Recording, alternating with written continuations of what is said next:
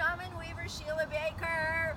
So, when was the last time you went to a playground? When was the last time that you laughed and had fun? And look, this could be like the corporate ladder. It's a little wobbly just now. But seriously, when was the last time you went to the park?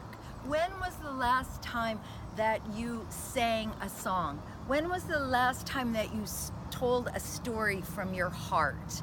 You know, these things we begin to leave behind as we get serious about things. But think about it. It was just equinox. So we shifted up the energy into balance. Now it's time to get busy and to bring joy into your life and to do what you're here to do, to build your own confidence and to move your sacred gifts, your unique, sacred, only you have got these in the whole wide world, gifts out into the world.